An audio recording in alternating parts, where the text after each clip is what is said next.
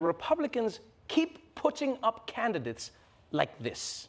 Republican House candidate J.R. Majewski is struggling in his campaign in Northwest Ohio. The 42-year-old Republican first launched into fame by painting Donald Trump into his lawn. Majewski is now in hot water again, facing accusations that he lied about being deployed to Afghanistan after 9/11, when in fact he served away from combat.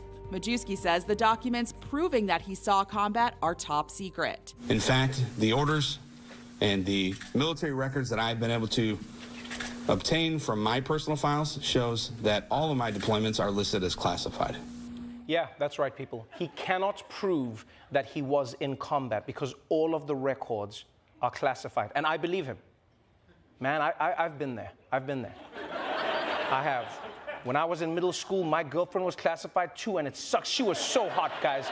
I wish you could have seen her, but oh man, she was so classified. Well, for real, if you weren't in active combat, you can't just say you were in active combat, right? Especially to get elected. But lying about it in active combat isn't just disrespectful to all the troops who are actually in active combat. It's also extremely misleading to the voters.